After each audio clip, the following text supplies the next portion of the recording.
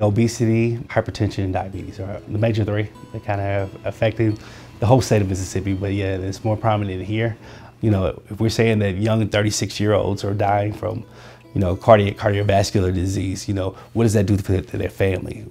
We're not really keen, or we don't understand the importance of eating healthy food. It is literally killing people.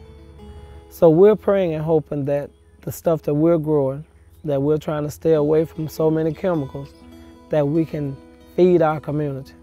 And we're hoping that that will kind of balance out all the health-related issues that's associated with terrible diet. Yeah, the system has been earmarked against us, and there's been racism, and the deck has been stacked higher for us. I understand all that. Our opportunity is also here if we take advantage of it and create more.